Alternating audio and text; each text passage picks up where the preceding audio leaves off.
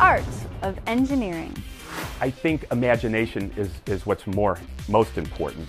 You know, can you see a string and a rock and a stick and figure out how to make something useful to solve a problem?